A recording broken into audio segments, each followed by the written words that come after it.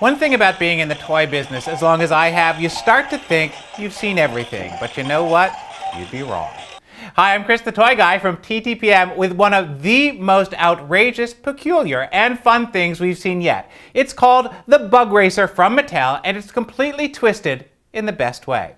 This is the kind of toy that would have fascinated me as a kid, and I have to add, I was the only person at TTPM who was willing to review it because it involves playing with live crickets. Totally awesome. So, what this is a race car that's powered by crickets. Now, how could that be, you ask? Easy, I'll get to that in just a moment. Let's start out with the basics. This is a battery-operated car that takes 4 AA batteries. New batteries are highly recommended. Turn it on and put it through its paces, with or without insect friends, but of course, it's much more fun with. So, you get your crickets sold separately from the pet store. They're about $0.10 a piece. Put them in a secure container and remove the collection device from the back of the habitat. Catch the cricket in the collection device and place it back into the habitat. It opens and releases the cricket. By the way, the habitat has a magnifying panel so you can look at your cricket up close before you put him to work. Move the cricket into the control room at the front of the habitat and you're ready to go. Turn on the car and press the bug button by the power switch to move between modes. In the first mode, which you enter by pressing the bug button one time, motion sensors know where the cricket is and move the car in response as the cricket moves.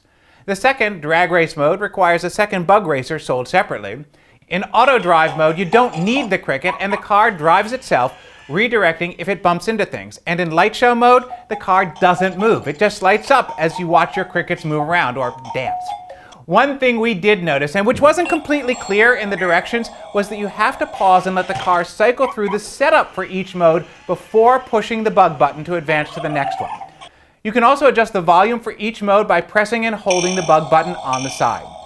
The habitat is designed so you can keep and feed your crickets in it, and you can open it easily to clean it out. You do want to be aware of the fact that the crickets are living things, so treat them carefully.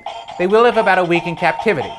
The instructions also include some care tips for your crickets. Now, we know there are lots of moms and dads who are going to be freaked out by this and not want to let crickets in the house. Well, that's okay. This works outside too.